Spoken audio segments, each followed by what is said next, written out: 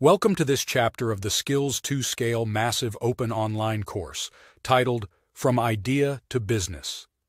This chapter will operate as a small guide on how a young entrepreneur can leverage 5G to create a business out of an innovative idea. Let's assume that you have thought of a sensor that leverages 5G technology to transfer data in real time, and you want to take it to the next step and make a business. There are some specific steps that will ensure that your journey has good chances of success. First, conduct thorough market research. This will help you define the market growth, competitiveness, and scalability of your sensor. Use methods such as surveys, interviews, and data analysis to understand the market's needs and demands, and to validate your idea with potential users. User validation. Moving on, it is crucial, especially when working or leveraging such a complex service like connectivity, networks, and beyond 5G technology, that the idea is feasible from a technical and regulatory standpoint. A video for the regulatory framework and how someone can comply with it is available in the 5G Regulatory Framework chapter of the course. When this is granted, the next step is to produce a prototype and an MVP, minimum viable product.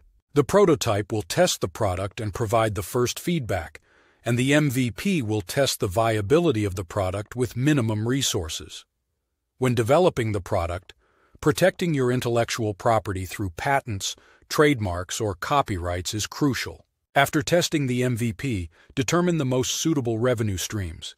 Common models include subscription model. Customers pay for regular access, offering stable revenue but requiring customer retention. Freemium model. The basic version is free, and there are charges for premium features.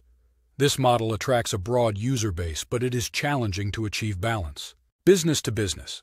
In this model, the company offers products, services to other businesses. The advantages of B2B business models include lucrative contracts, but on the other hand, there are fewer potential customers. Business to customer. Here, the company sells directly to a larger customer base, but faces intense competition and demanding needs for marketing. The last part this chapter will cover is the founder's support. There are several options for a newcomer entrepreneur who seeks financial and guidance support. First, the EU provides funding to national governments, which are distributed through national funding programs that aim to boost entrepreneurship. The EU provides funding also directly through initiatives such as Horizon Europe, the European Innovation Council, and others. Additionally, fruitful support comes by various acceleration and incubation programs or startup centers regarding resources, equipment, and mentoring. Another popular source of funding is crowdfunding through platforms like Kickstarter.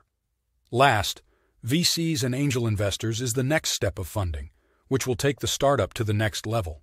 A strong pitching and viable business plan are crucial to attract these investors. Last, we must not omit the importance of building strategic partnerships and collaborations.